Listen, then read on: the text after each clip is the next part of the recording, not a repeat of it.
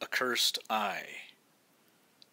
In the spell categories of communication and harmful.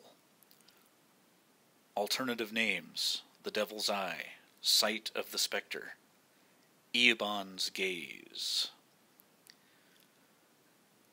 Cost: 6 magic points and 1d4 sanity points.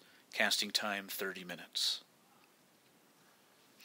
This spell can be used to see out of another's eye socket. The target's eye must first be removed in a ritualistic fashion, and a small piece of unwholesome flesh, gouged from the caster or another sacrificial victim, is placed in the empty socket. The victim, if aware, should make a sanity roll, 1/1d6 loss. The unwholesome flesh immediately binds with that of the victim.